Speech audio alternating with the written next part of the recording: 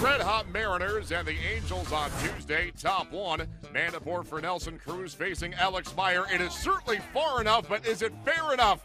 Yes, it is. A two-run shot down the line. M's have a 2-0 lead.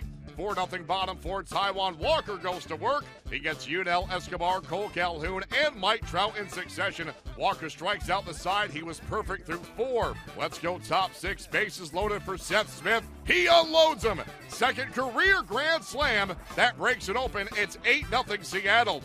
Bottom 7 now. The perfect game is gone. The no-hit bid still intact until now. Cole Calhoun, the clean single into right to break it up.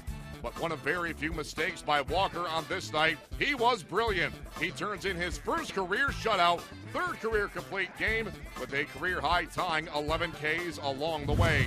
The M's take this one 8-0. It's their 7th win in a row. They are 2.5 games back of the second wildcard spot. Walker shuts down the same Angels team, which pounded him just 10 days earlier in the shortest start of his career at just 2/3 of an inning. The M's send Hisashi Iwakuma to the mound on Wednesday as he battles Jhoulys Chacin.